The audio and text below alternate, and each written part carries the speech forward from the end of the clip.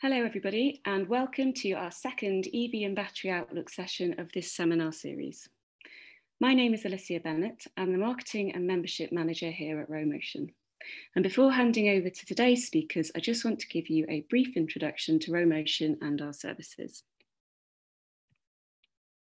So headquartered in London, Rowmotion offers comprehensive, well-informed analysis of the energy transition.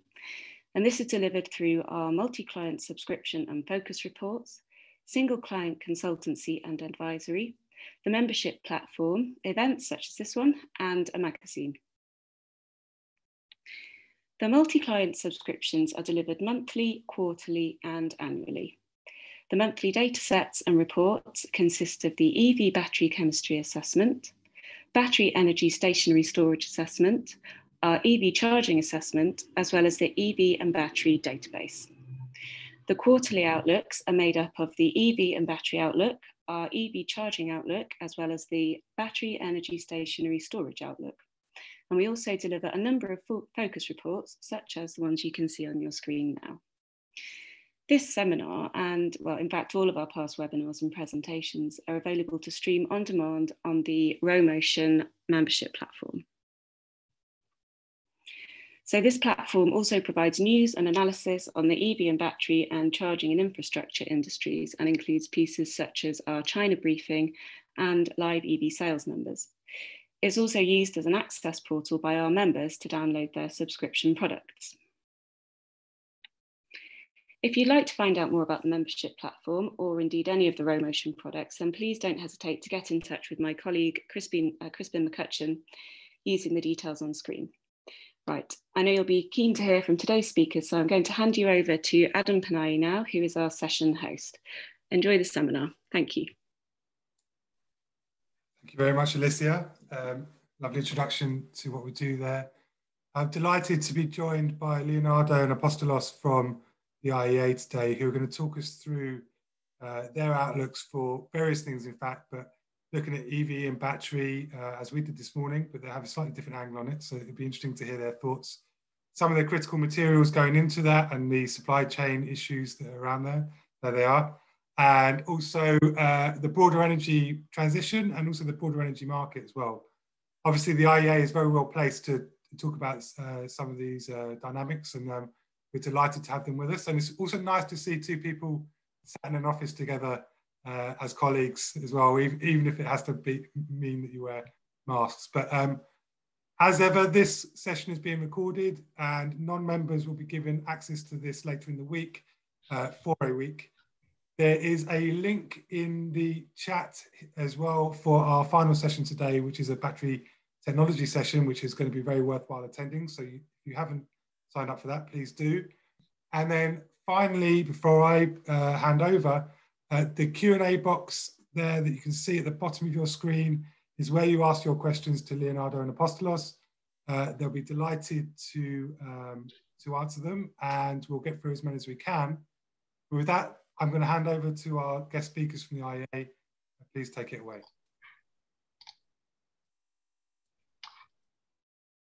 Hello, good afternoon. Just checking. Is everything all right with the screen sharing? Looks great. Okay, fantastic.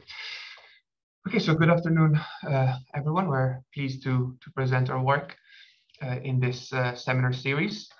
We are going to talk about some of the key reports that the IEA has published this year. So namely the Global Electric Vehicles Outlook 2021, the Critical Materials Report, as well as the roadmap to net zero emissions in 2050. So all the content we're going to talk about is taken from these key reports. Now, I will begin just by talking a bit about the trends in the electric vehicle markets in 2020 and what have been the drivers and sort of the key moving sort of levers in our opinion. So just to begin with a few numbers, we've had, as of the end of 2020, over 10 million electric vehicles on the road. And that is sort of a sale of over 3 million vehicles just in 2020. This is a large increase, a 41% increase over 2019, despite the really strong impacts of the pandemic on the overall car market, which has declined by 15%.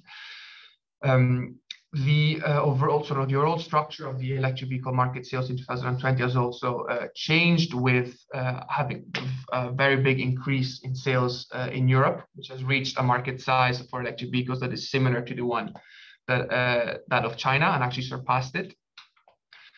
And all of this now in spite of the pandemic, as mentioned earlier. Just to say, it's not just electric vehicles that have sort of increased and that are sort of moving. So it is not just cars that are moving towards electrifications. There's other modes. In fact, the mode that has the most sales of electric powertrains are 2- and 3-wheelers, with over 25 million sales in 2020. But also the heavier modes and heavier vehicles are quickly electrifying. But when we overlay sort of a geographical distribution over these sales, we see that for both 2- and 3-wheelers and the heavier vehicles, China is really the core market. Whereas for cars and other light duty vehicles, there is more of a geographical, let's say, heterogeneity in the sales. Something that we like to highlight every year, we estimate the size of the electric vehicle market, and we divide it in consumer spending and government spending. We estimated 120 billion US dollars of expenditure from consumers onto electric vehicles. This is a 50% increase over 2019, mostly driven by the higher number of sales, but also because of a higher average price of the vehicles that have been sold in 2020 compared to 2019. However, as said, it is not just consumers that spend on electric vehicles, it is also governments. Governments spend on electric vehicles through direct subsidies, as well as, let's say, fiscal incentives. And we have estimated 14 billion of expenditure from governments on the electric vehicle market. This has not been the same for all regions. Actually, in places like China and the United States, we've estimated a decrease in government spending, but this has been more than made up by by much larger spending in Europe, due to both higher volumes of sales and higher incentives during the course of 2020.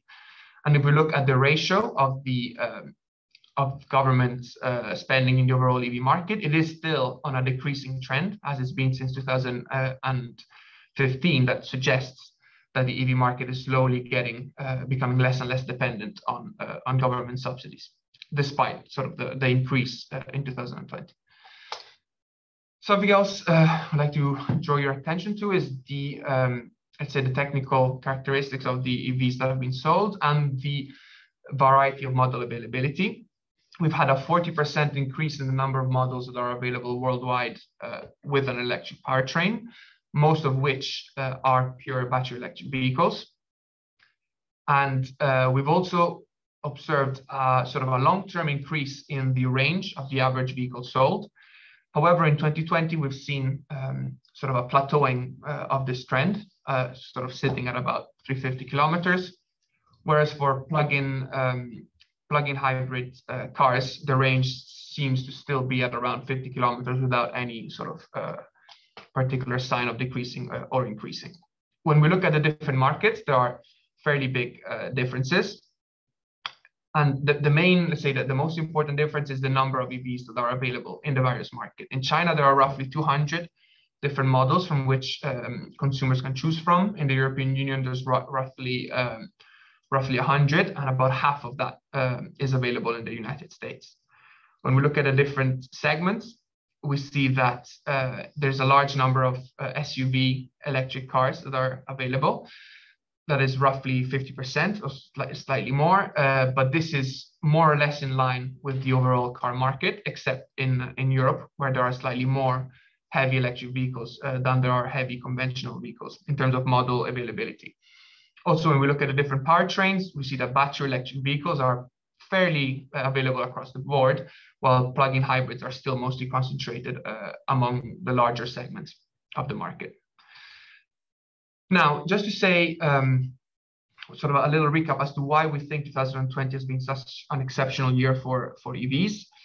And there are sort of three reasons. The first one is, the order, let's say, the order is not the key part, but let's say there is the increased model availability and sort of the push from OEMs to bring in the market new and more appealing vehicles.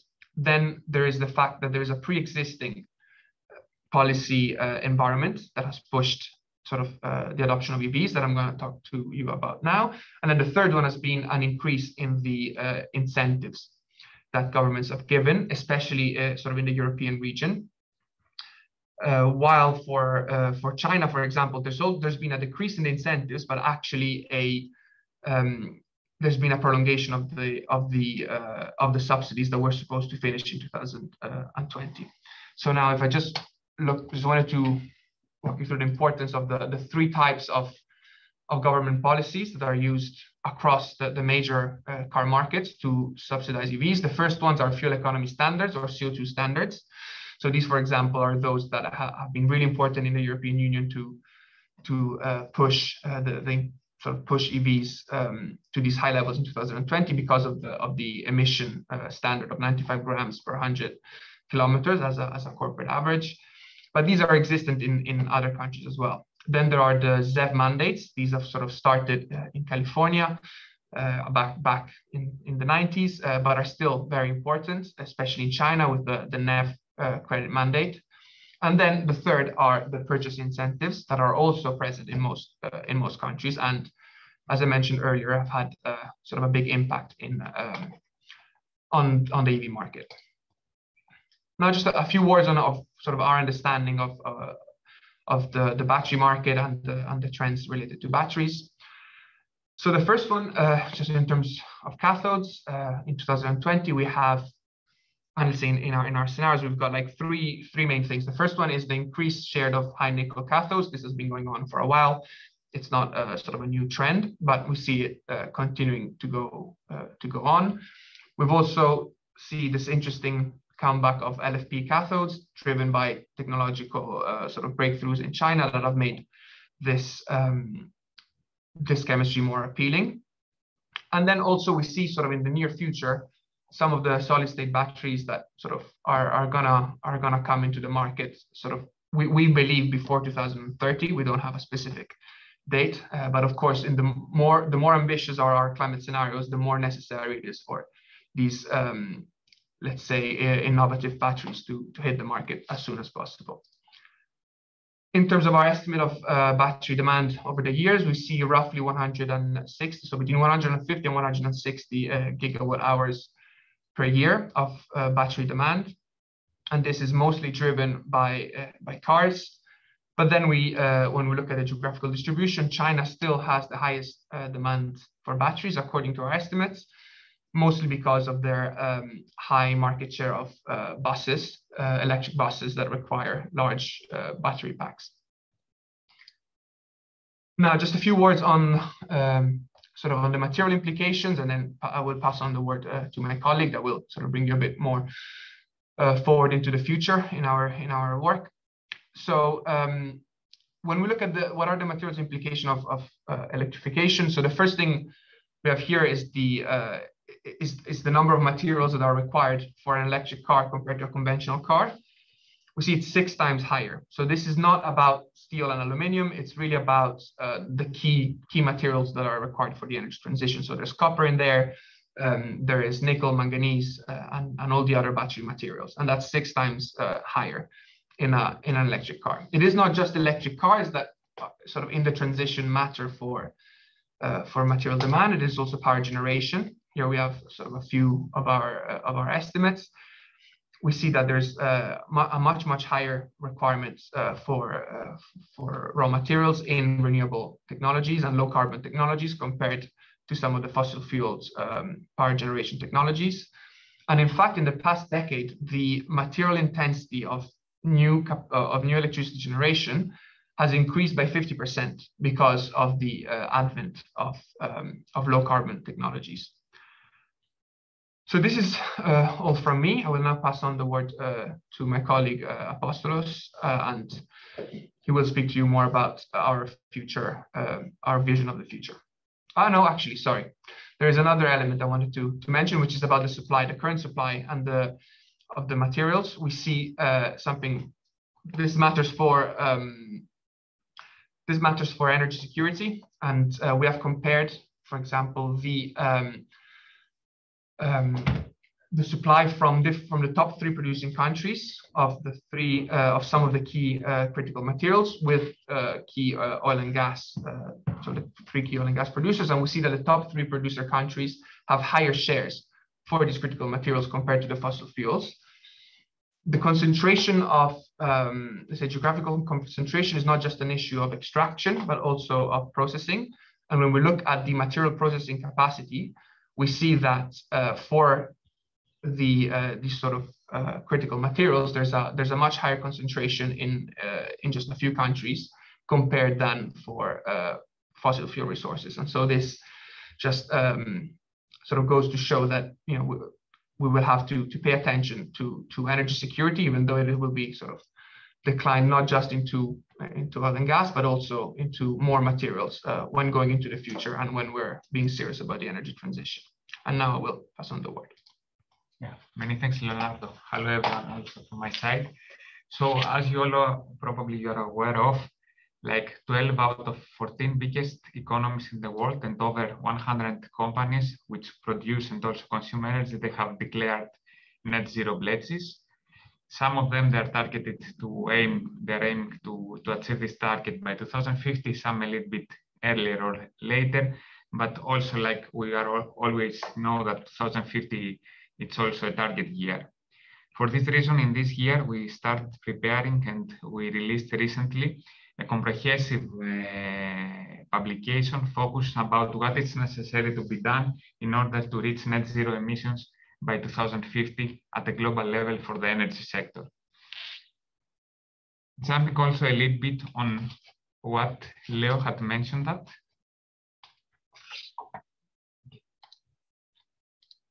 What Leo presented previously.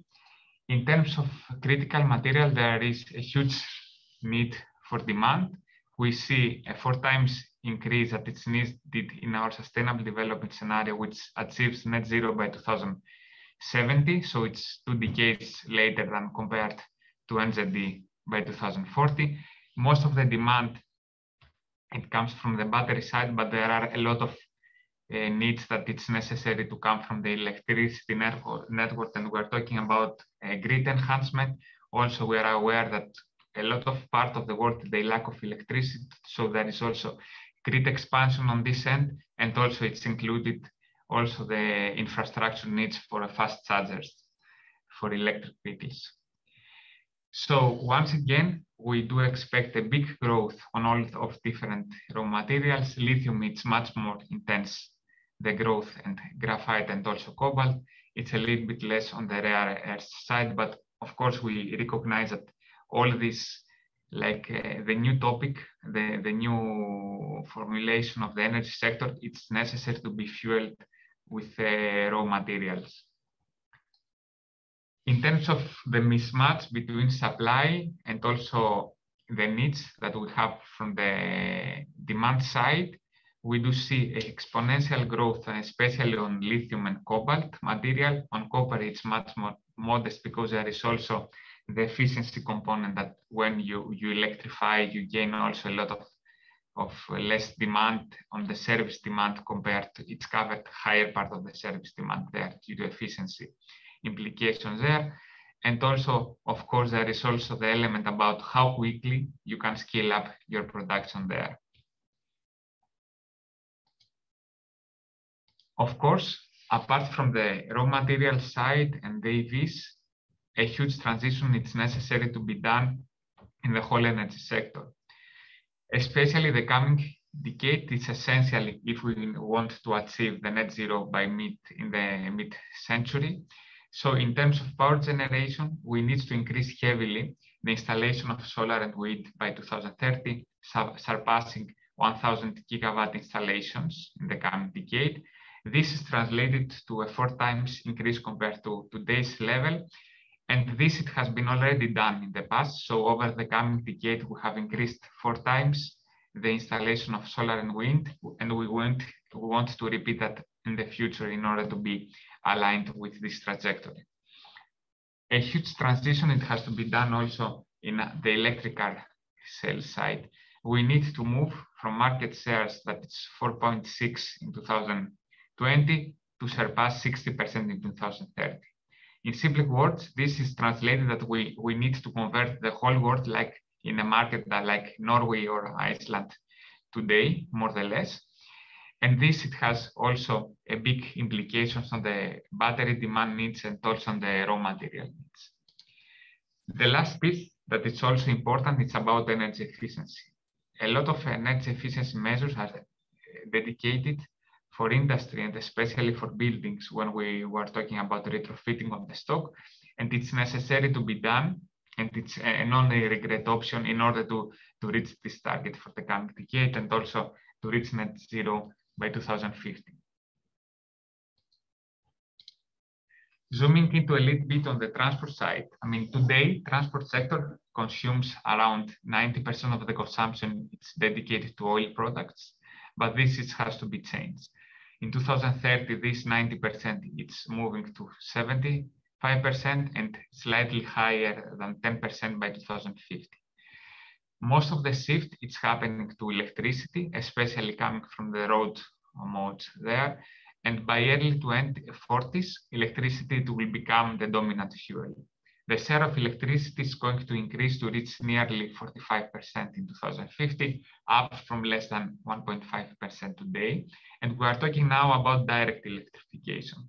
In direct electrification, for example, hydrogen-based fuels are going to be directed mainly to long-distance transport. For example, heavy trucks, also aviation, ammonia, and shipping are good candidates in order to achieve this target. And bioenergy, of course, is going to play a key role. 60% of the total transport consumption in 2050 it will be biofuels and biomethane. And there is a shift that instead of using that directly to road, because for road, the main case it's electrification, it's going to be directed to long distance transport, especially aviation and also shipping. As Leonardo described also before, I mean, EVs, it's a key component of this transition. Over the last decade, we have seen a decline on battery costs over 90%. We have seen a lot of OEMs declare that they are planning to phase out ICs. We have seen also announcements from governments like UK and recently Canada supporting also this transition. And in our outlook, we do see that battery electric vehicles will be the key component and dominant technology for light duty vehicles. We are talking now about cars, light trucks, and 2 3-wheelers. For this, dominantly, we see that mainly it will be a shift to battery electric, and fuel cells are going to play a limited role on the car market, only concentrated in certain markets, but it will have a higher potential, especially for heavy trucks. Heavy trucks, we are talking about that mainly for distance trips that are over 400 kilometers per day, in which in these cases, fuel cells, it's a competitive option relative to battery electric ones due to the high range need there.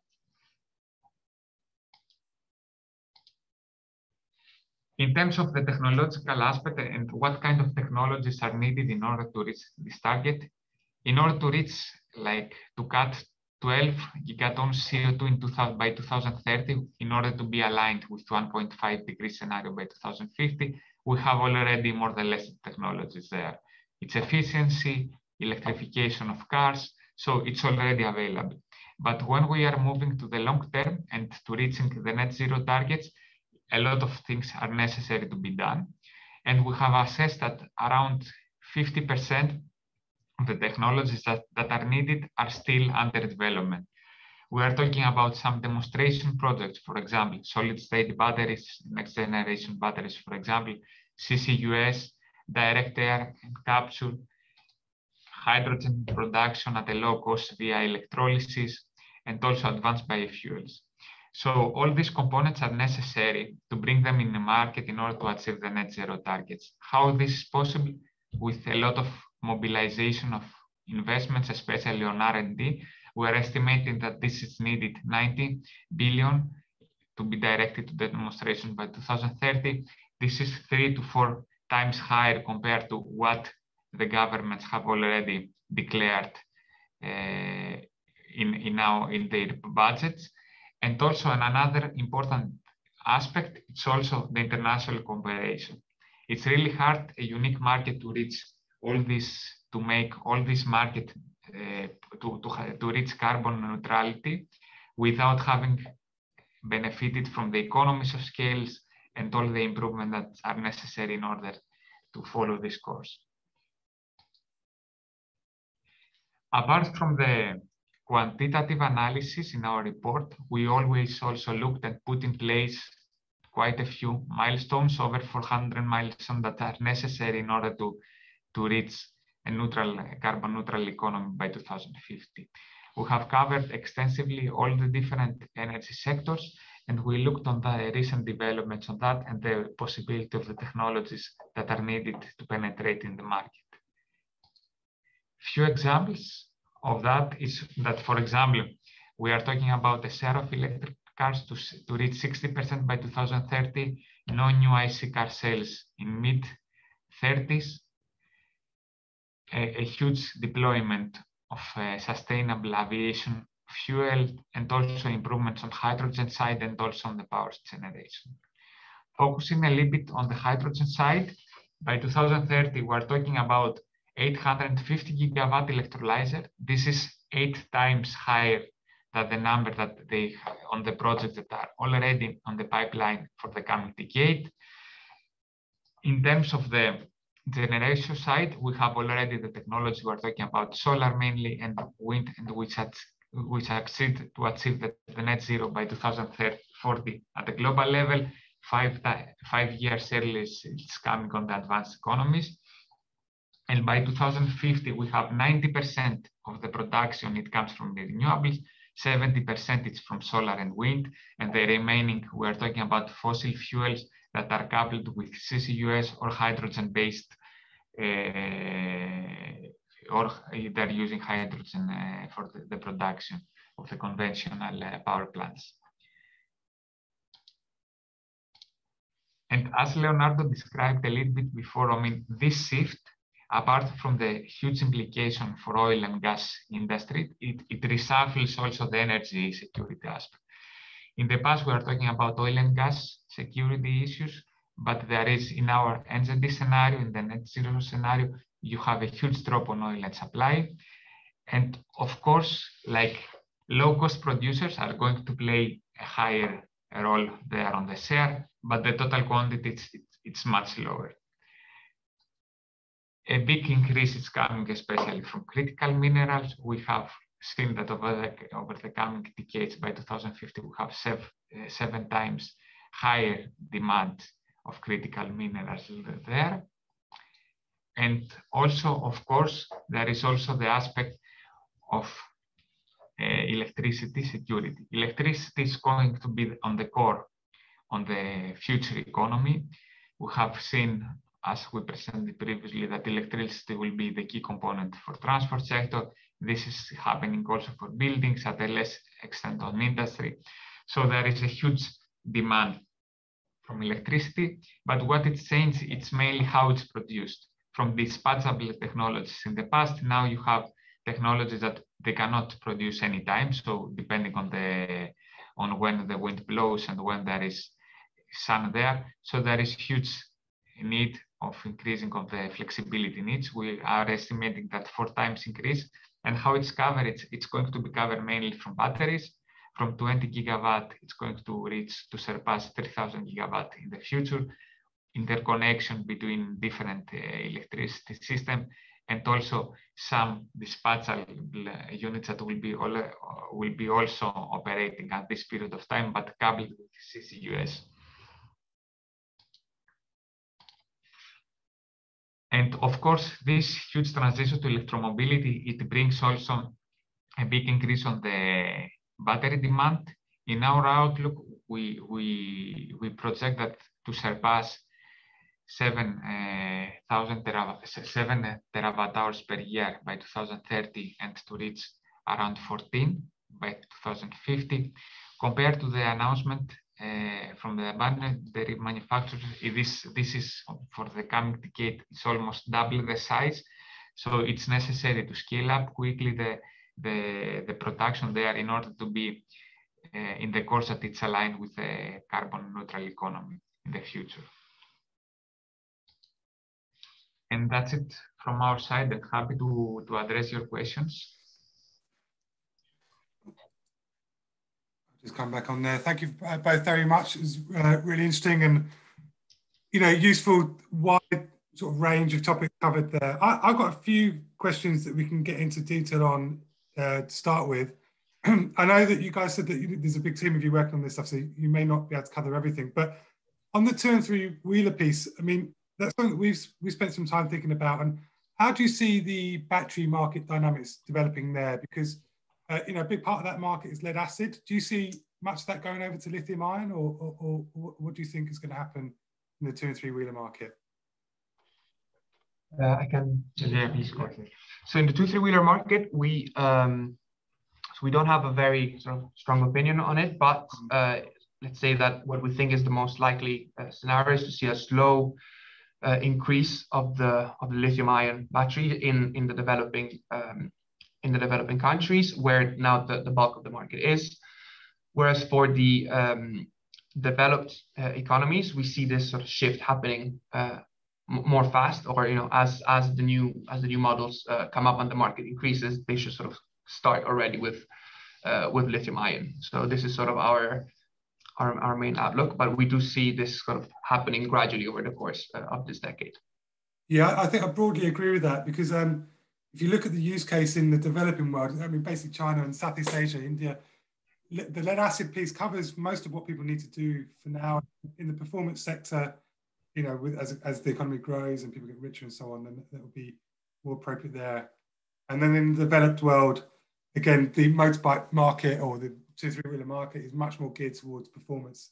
Anyway, it makes sense that would go over to lithium. I think something that could be interesting for the 2-3 wheeler market is if in the future, so the automotive market starts, let's say the batteries for the automotive market are going to be more varied, and so we're going to have more batteries that are designed for let's say cheaper cars. These could be better suited sort of lithium-ion batteries for the 2-3 wheeler market as well.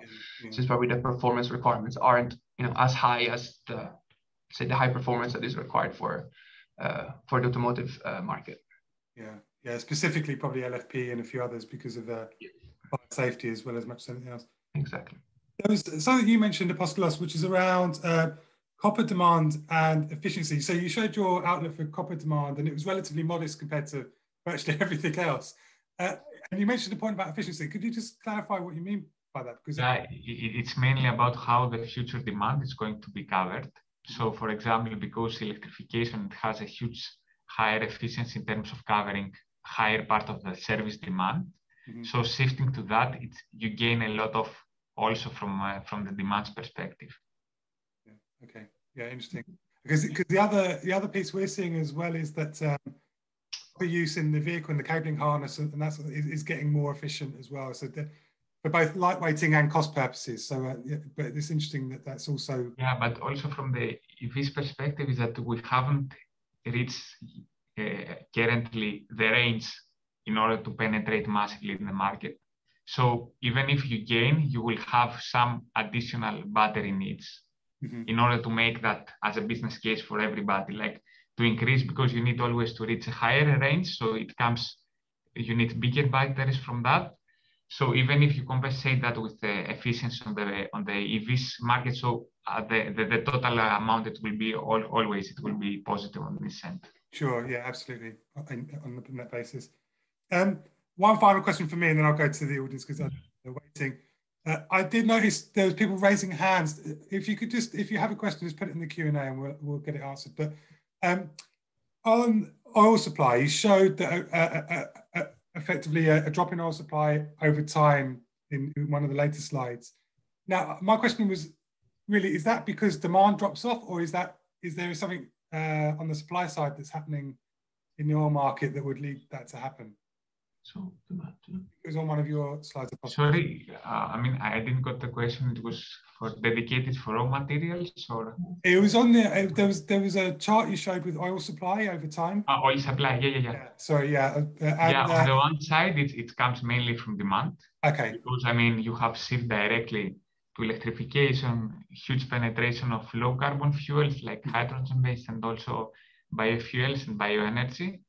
So you have a huge drop, but then on the other side, because it's much more niche, the market there, the producers that are going to play a role there, we see that OPEC is going to increase their share because it's traditional producer and they can produce that with existing infrastructure and also at a really low cost. Yeah. For this reason, even if it's declining there, you see that it has a bigger room from these markets to increase their share. But at the absolute value, also they will have a huge drop on their production capability, with big implication on their revenues, because many countries from this part of the world, they rely heavily on revenues coming from oil and gas industry. Interesting. Yeah. That does sort of stand to reason when you think it through, that most of the very low cost production is OPEC based, and it's going to be limited room for new investments in higher cost facilities. Okay, let's go to the floor. So this is a question that you may or may not have an answer for, around your outlook for supply of graphite, both natural and synthetic. I mean, I can talk around this as well. Maybe if you guys want to put your opinion forward, if you have one.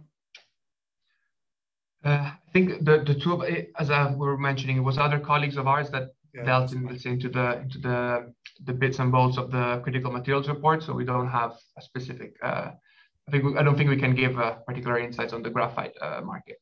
Okay. Well, I will say it allows me then to give a plug for our seminar tomorrow morning, which where we have Tauga and Zero Resources speaking. So if you're interested in the graphite market, you can. I would say that's very worth attending.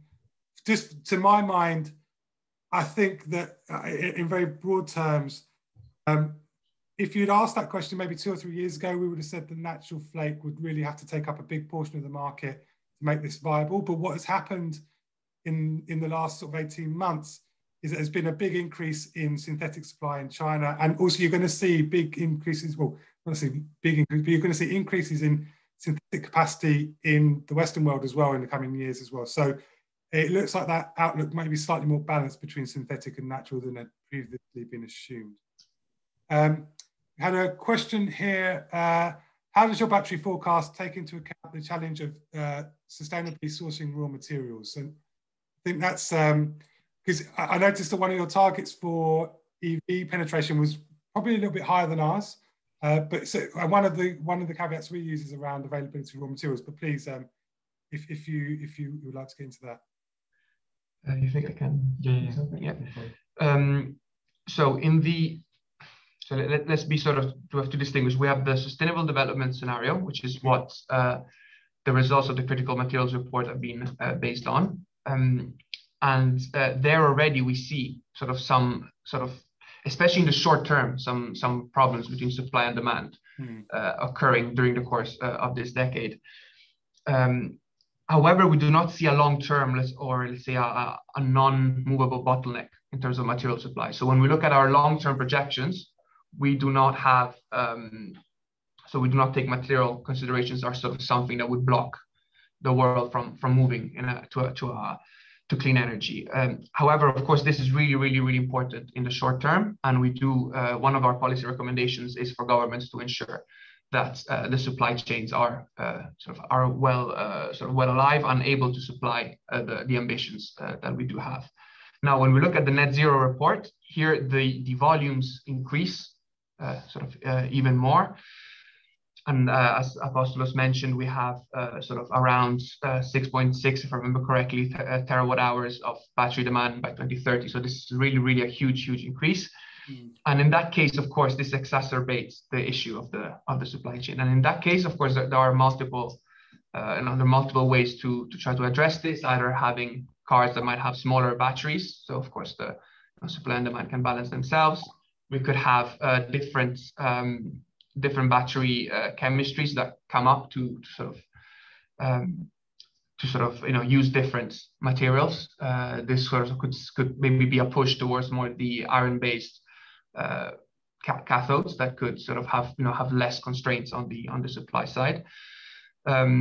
So definitely, it is something that we consider to be critical. But if we want to meet the climate target and the pledges that governments are doing, of course, efforts need to be made, and the market will have to move to supply the materials that are required. I guess in the long term, I suppose the argument is that the investment will be found. But I do agree that in the short, and I'll probably say in the medium term as well, that there is a restriction put on the growth of the market, just availability of materials. But question, this is maybe a bit of a curveball. It's actually from my colleague Paoli.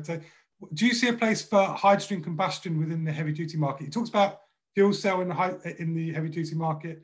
Very much agree with that. Something that's come up in discussions we've been having recently is about hydrogen combustion. I don't know if that's something that's crossed your radar. Yeah, I mean, the point of that is that in order to produce hydrogen at a reasonable cost, you will need minimum 1 decade for that. So we do see hydrogen to be able to produce at a low cost. And now we are talking mainly for green hydrogen, right? Or like coupling with CCUS just in order to do that. So you need a few years there on this. I mean, in our outlook, we see a huge advantage coming from batteries and also fuel cells, because there is also the component of air pollution on this end. There that you are benefited also from this shift.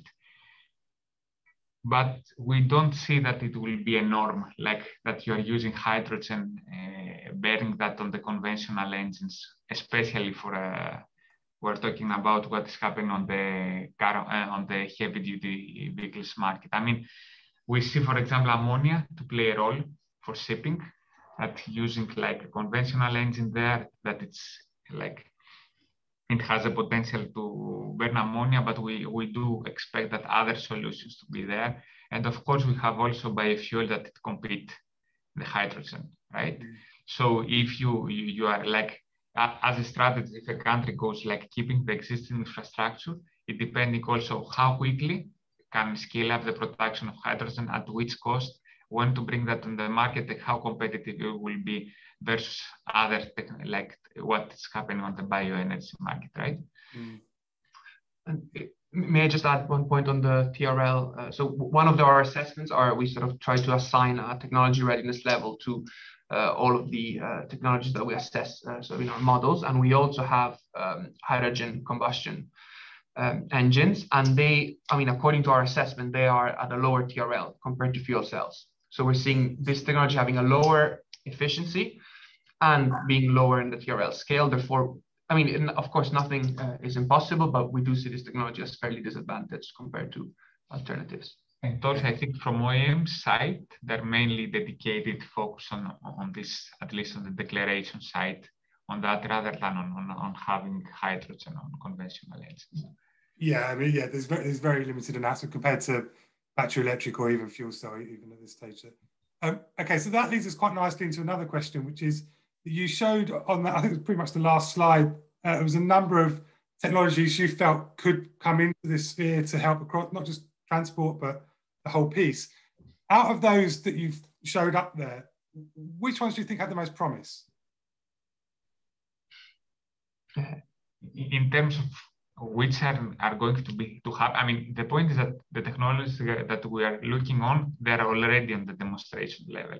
So it's not that technology that they don't exist or we're waiting something. The key component there is that what we're trying to assess is what it's necessary to be done in order to bring that from demonstration level to the market. And this is where we see government that they need to play a role there.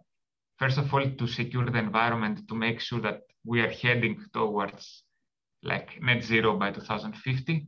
This clearly gives a clear signal to the market, and also to direct investments there in order to mobilize also private investments in order to make this a reality. So, I mean, also Leo can add on the TRL level analysis that we had already looked at what level it's these technologies, but all of these technologies are really probable to come in the market over the coming decade.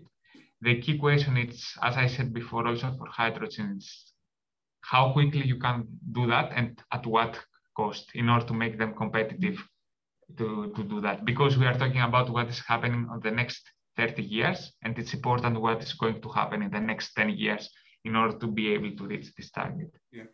I think that in terms of the technologies, and I mean, all of those technologies that we have there are technologies that are necessary, to be deployed at some level to reach net zero. Now, the question of which technology is more promising or less promising depends on each specific route. If there are two alternatives that might deliver zero carbon sort of energy services, and that will depend on the sector. So we have, one of the cases was between battery electric vehicles and fuel cell vehicles. So one can question about that. But for all of those technologies are required to some degree. Of course, some might be more successful and might outcompete sort of an alternative, but at least one of them will have to make it to high market shares if we are to reach net zero by 2050. It depends also each country's strategies. For example, we have seen Japan, Korea, they're pushing a lot for fuel cells and hydrogen on this, so probably they will go higher research on that. Other markets, like, they will go for another option. So it depends also the country which is going to pick up which of the different route it's going pathway to follow that. Yeah, and that'll be a function of, like you said, their natural resources, their technical expertise that they have existing in the country already. So but I appreciate the point that I'm not sure how many there was, but probably at least 20 technologies there, and there will be potential for a large number, if not necessarily all, to take some role in the energy transition as we move forward. For me, so just to point out on one of the resources that we publish is this clean energy technology guideline. And what we do there is that we try to list all of the technologies that we find that we seem sort of to be necessary. Mm-hmm. We assess their TRL level and sort of their role in our scenarios. And so there we have sort of, to as much granularity as is sort of reasonable for an organization covering the entire energy sector, try to give our assessment on most technologies. So this is something that you can find on our website, and it might be of interest. Yeah, that's interesting. I mean, that actually comes to, there's a number of questions on the list here around availability of raw materials versus your forecast ability of gigafactory capacity. And I would say that having read your reports, that you do make very, very clear what you're taking into account in terms of the spectrum of different scenarios. So that's why maybe on the higher end you're maybe higher than some people might think, but you do also caveat that with the different scenarios that you have there. I would say that from a point of view of questions, I think we've worked through them. There are, like I said, there are a number that sort of cover similar ground around that availability of various points in the supply chain. But I don't know if you guys want to have a closing statement on that, but to my mind, you have answered that already. So in that case, I think, we've come up to just under an hour. I think we can say thank you very much for a really, really insightful presentation. Good, a huge amount of ground covered as well. So it's inevitable that there will be questions from that.